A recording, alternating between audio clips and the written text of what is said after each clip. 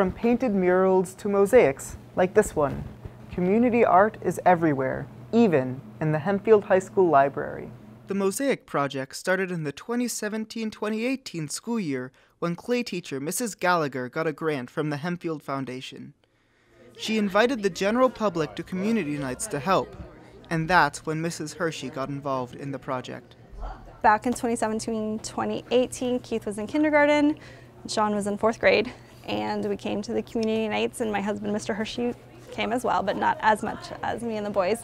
So because I was able to help install this and grout it, they were able to help too. Mrs. Gallagher, the now retired art teacher, clay teacher, started the project, and we just went to the community nights, and that's how it started. After the first side was completed, Mrs. Hershey and her kids helped install side B. After that, she got her own part of the mosaic to design.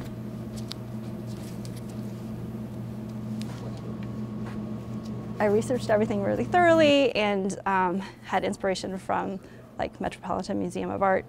And so I started with cuneiform designs and cylinder seals, which are cylinders that were rolled onto slabs of clay to make like a sign, like a signet ring that would be stamped for wax that we're used to. So that's what those are. And then this is Braille here, which would be a more modern version of a way to read clay. So my title of it is Reading Clay, and this in Braille actually says Reading Clay. And this is a Greek vase, the design, and I translated into Greek, Reading Clay. Design-wise, that was all Mom's idea. She planned out the whole thing. So Keith helped make some of the tiles. Yep.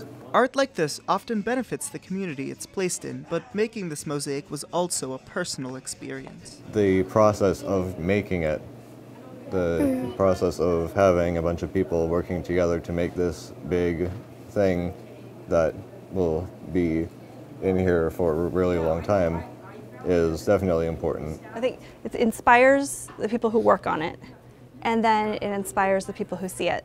The recently finished mosaic helps beautify the library and has left an impact on the artists who made it. For Hempfield Happenings, I've been Joey Striggle.